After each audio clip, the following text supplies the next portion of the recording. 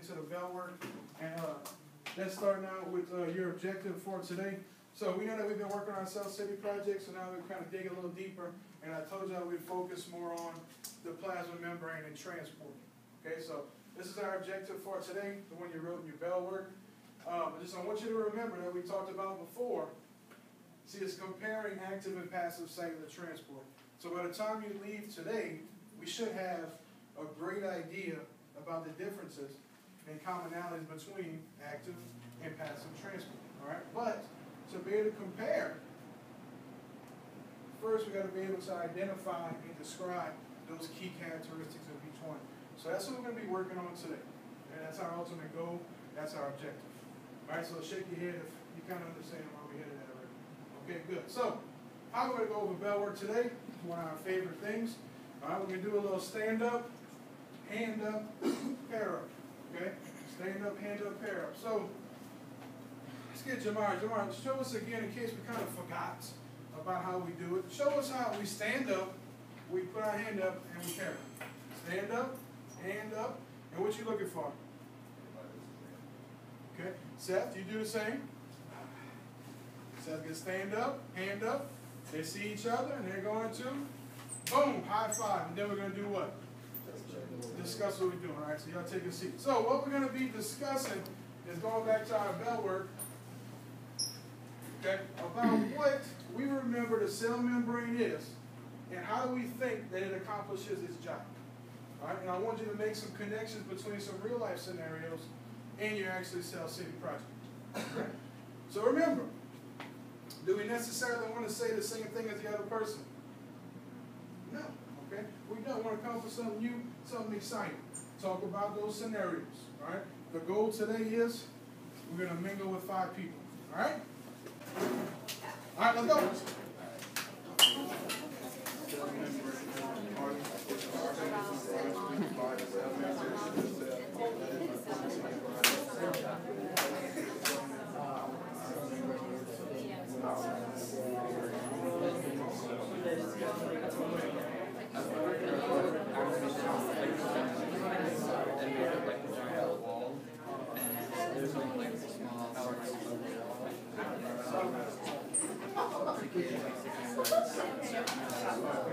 Get some good answers.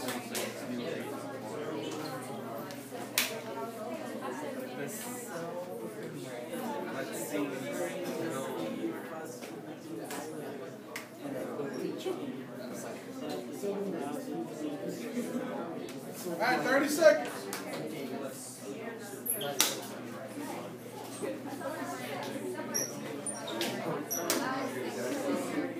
20 seconds. Let's go, man. We're trying to get to 5.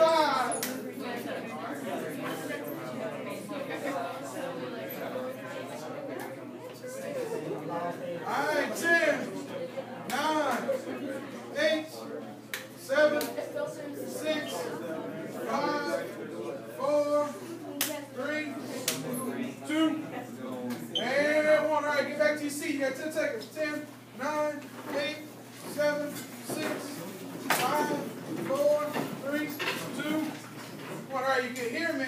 Give me one clap. Clap twice. 3 times. All right. Andrus, tell me what's one of the answers that you heard whenever you were talking to a couple of different people. I heard that it was like a filter and that it, would take things fast. Okay, raise your hand if you also heard that, like a filter. All right, that would be a good real life scenario if you know what a filter does. You know it lets certain things that kind of filters the rest of the stuff out. Okay?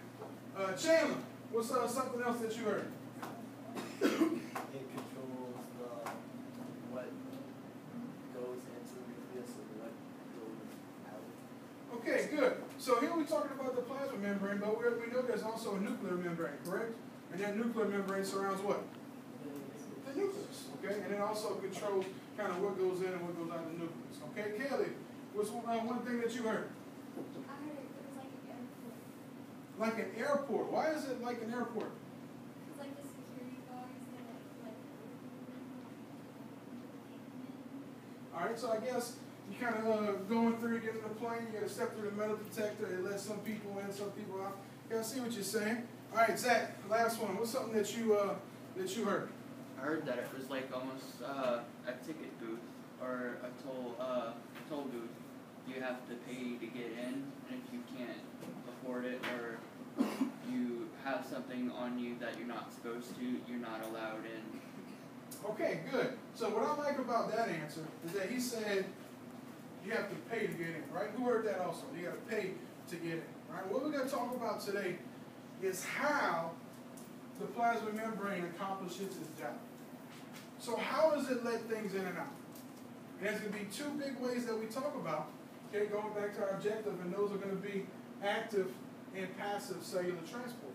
And I like the payment method because I want you to think about that, because I want to come back to it at the end. It's all going to kind of make sense to you. Well, what do you mean pay? Right? So that's a very good answer. Right? Now, everybody.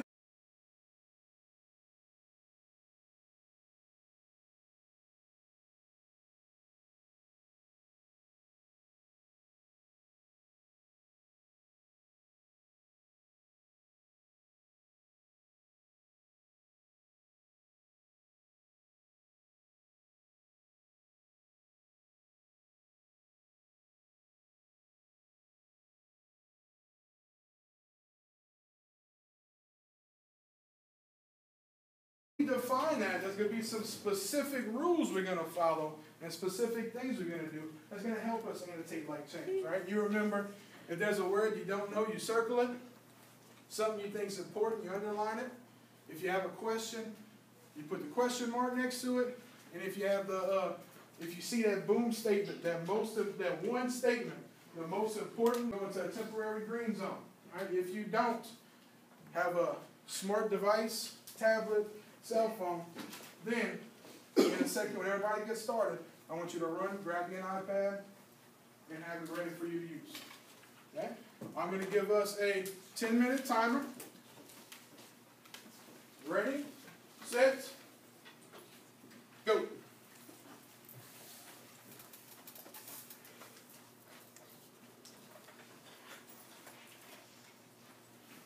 We can write on it, right? Yes.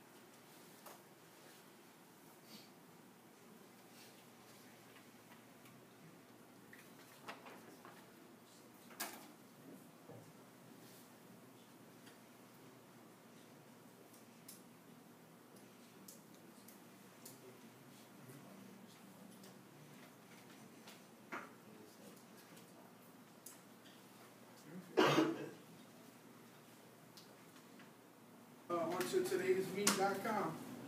I see some great work going on. Remember, we want what we think is that overall most important statement from the article. Okay, remember it's / transports. Okay, / transports.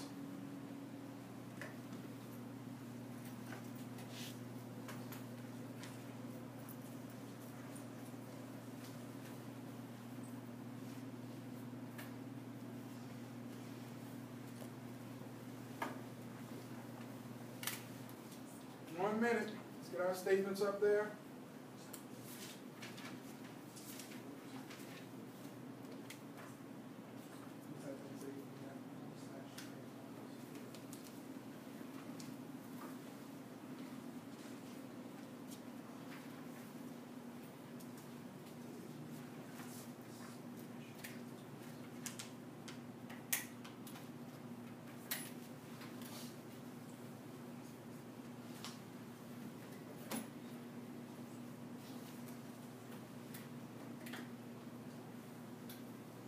See some good ones up there, guys. I see a lot of diversity in these answers, and that's fantastic.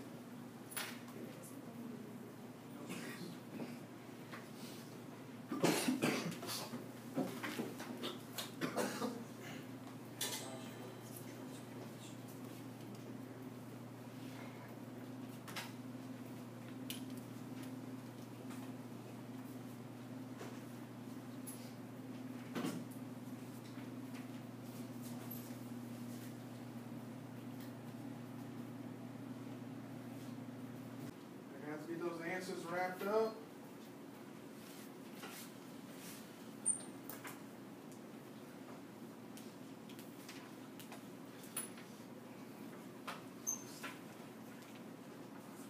Once you have your answer up, do me a favor. Cell phone / smart device off. Get it put to the side. Cell phone / smart device, let's get it turned off. Put it to the side, out of reach, out of sight, out of mind. And whenever you're done, stand up, please. And if you got it completed, stand up.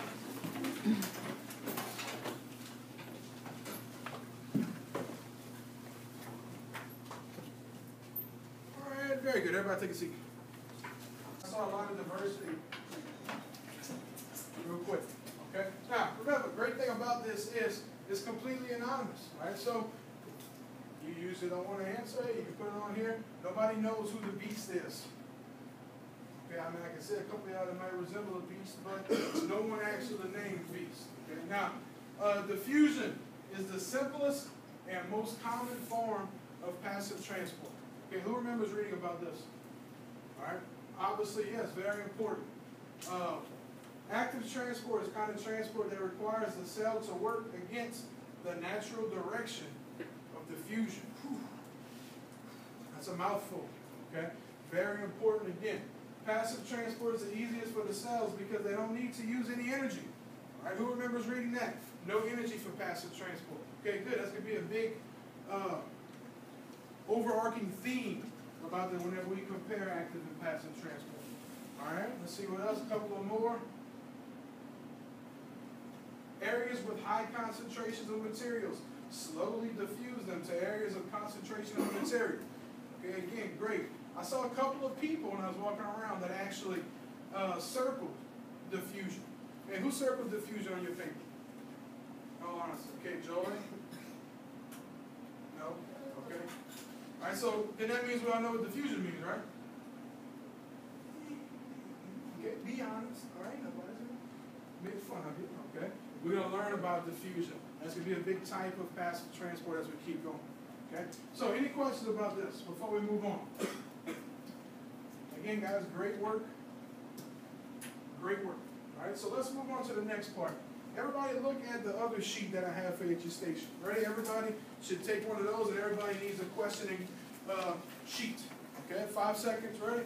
5, 4, 3, 2, and 1. All right, so this is what the worksheet looks like. Raise your hand if you have this. Everybody should. Okay, very good. So what we're going to be working on next, and it's going to be used for the next 2 parts of our lesson, our guided practice and our independent practice. So first, for the guided practice, you're going to be creating some questions. Now, not just any type of questions. Questions that relate specifically to our objective and the article we just read. All right? All we're creating is 2 questions. 1, 2. One level 2 and one level 3. Again, remember the purpose is to achieve the overall objective. That's what we want to work towards. This lesson is not about creating questions. It's about achieving our objective. All right? So make sure when you and your group members combine minds that you're looking for the best possible question to create about what is going to have an end result with our objective. All right? So, clap hands one if you understand that. Ready? Oh, that was bad. That was bad. Ready on three. 1, 2, 3. All right, so does anybody have a question about what we're going to be doing? Okay, so on the Post-it note, one Post-it note level 2, one Post-it note level 3. Okay, combine minds. Now, when you get started, I know, cool, look how anxious. You ready to go? Okay, we're ready to go in this group. Yeah, that's fantastic. We're going to put them over here. So once you're done, we're going to post level 2 here and level 3 here. Then we're going to come sit back down. Then we're going to get up when I say to go, and we're going to pick a different group's questions. We're going to be answering other groups' questions that some other student created. Okay? Any questions? Last thing. Last thing. Whenever you write a question, what do we need? A question mark. You know what? I can't say you're wrong, man. You do need a question mark. Absolutely. But what else? When we in Coach Hill's class, we writing questions. We also writing? Answers. Incomplete sentences. Thank you very much, Shanna. Answers, incomplete sentences. All right, so where I want you to write the answer to your question is on the back. Okay? It's on the back of the page. When you go pick up your Post-it note, you see where it says question 1, answer 1 with evidence, question 2, answer 2 with evidence? That's where I want you to write them out. All right? So everybody's going to be writing this and everybody's going to be turning this in, so I'll make sure you're on track. All right? Now, we've talked about it before. Evidence. Jamari, what's evidence? Proof. Explanation. So you're going to read these questions that you're going to get, and you're going to actually go into the article and find evidence that supports your answer. Okay? I know there's a lot of explanations there. But y'all are big boys and big girls, and I know that we're going to knock this out the park. Okay? You have 5 minutes to create 2 questions and answers. Ready? Set. Go for it. Oh.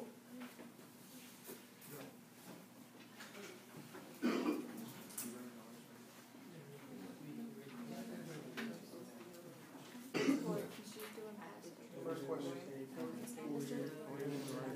How is active transport related? So how does that relate to the objective?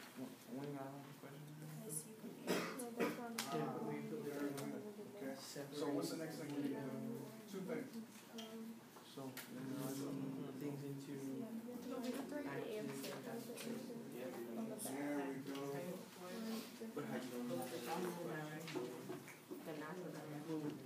it's more of like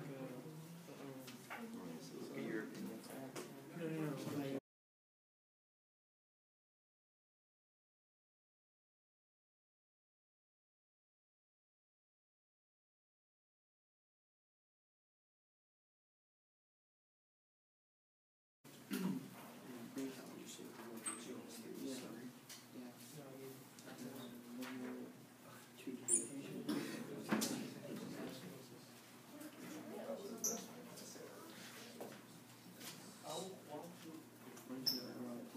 Very good, guys. Make sure you're writing the questions you created on the back of that worksheet.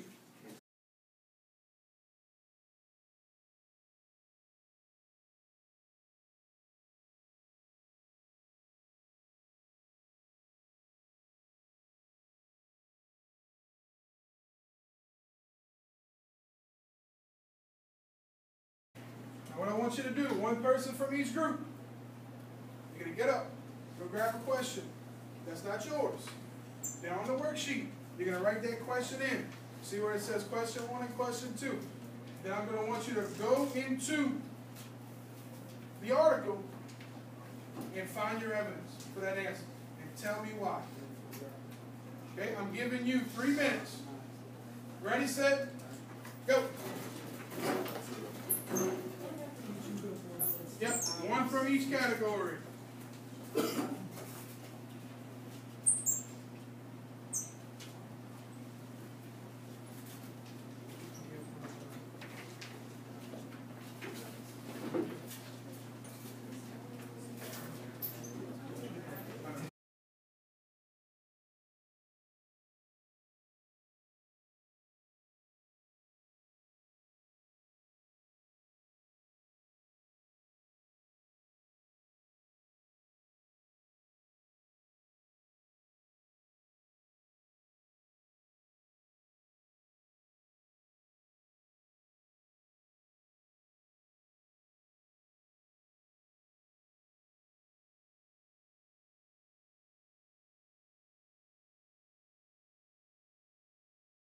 Seth, read me your question 1 along with your answer and the evidence that you have for it.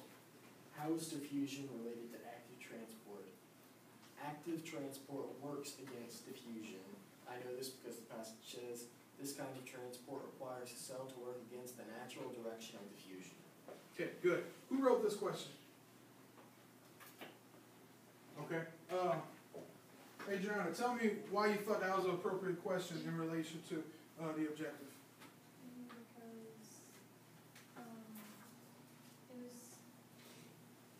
Because it said in the article that the active transport is the kind that requires the cell to work against it, so I thought maybe they could go and find it in that paragraph because it was right there.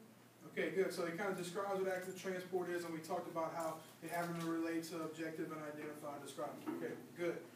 Kayla, read me question 2 that you have, and what's your answer and evidence?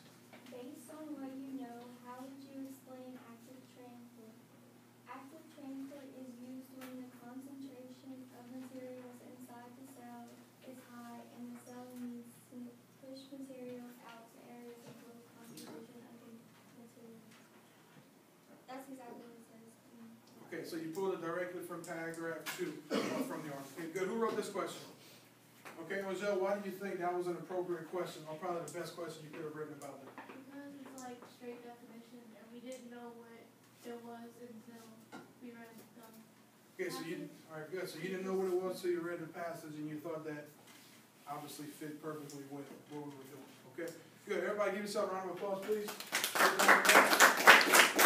Okay, move on to independent practice part of the bottom. We're just going to go over these real quick. Okay. We're going to start with question number 1. All I want you to do is write the answer, and when you're done, raise your hand, please. Let me know that you're done. All right, so question number 1. Different substances enter and leave the cell using different transportation methods. Which statement explains one way that active transport differs from passive transport? Is it A, active transport can move substances from outside the cell to inside? B, active transport requires less energy to move substances through the cell membrane? Is it C, active transport can move substances from areas of low concentration to high concentration? Or is it D, active transport occurs without ATP or energy? Okay, let's get 10 seconds. Think about it, record your answer. You don't have to write the whole answer, just write the letter. 10 seconds. Think about it. I know this is a big bite, but just think about it real quick.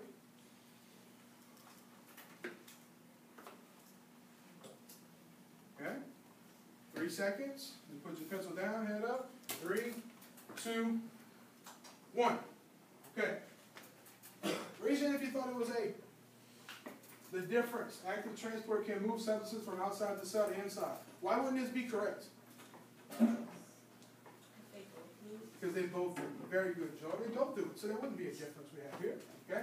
Active transport requires less energy. Just from that statement, you should know what? What's wrong? Why, Andrews? Because passive doesn't use any energy at all. Very good. Passive uses no energy. All right? C. Active transport can move substances from low to high concentration. Who put C?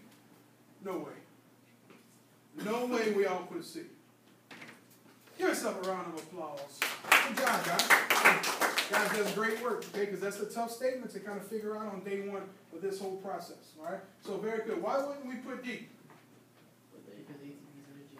Exactly, because ATP is energy. Okay? We kind of run out of time, guys. So let's look at this one real quick. Okay? I want you to look at this stimulus where it says question 3. I want you to write it just real quick. Using the stimulus to the left, which one, A, B, or C, is an example of active transport? And tell me why, based on what the article tells you. Ready, set, go.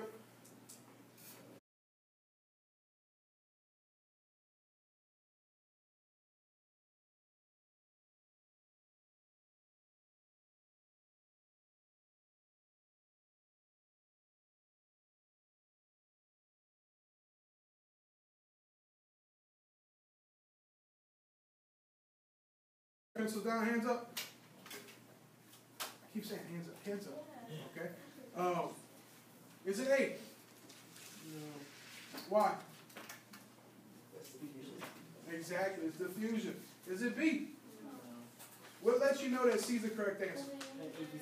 Boom, look at that. It even tells you, look, oh, look at me. I'm important, right here. ATP, energy, active transport. Good job. Guys, on your note card, let's get the science law again. I want you to compare active and passive transport. On your note card, you got 1 minute. 1 minute. Yep, on your note card.